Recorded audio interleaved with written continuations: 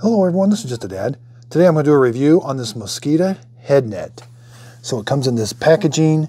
Here's what the Mosquito net looks like. It's got a nice big elastic band here that you can put it in. Here's the top of it. Now the top of it does have this little plastic material. So again, the netting is definitely a green color and it's very small holes. So yeah, I don't think anything's going to get in there. Now the screen part, it's got just a little bit of elasticity to it, but not much. Not much at all. This is where all the elasticity is. So let's get some overall dimensions.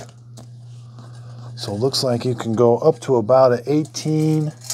Let's do the elastic part. It's going to go pretty wide, almost 22 inches. And overall, top to bottom's right around 14 inches. So it says this is intended to be worn over a hat or other headgear. So I think getting this on and off would be very easy. It does have like a little hook here. This is just a hook that is sewn into it.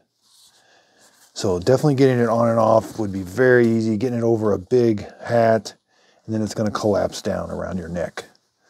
So yeah, this looks like it's going to work very well.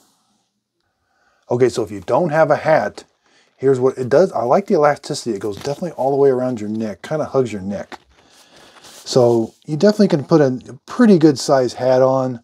I don't know how wide a brim hat, but you definitely want a hat, but you don't necessarily have to have a hat on.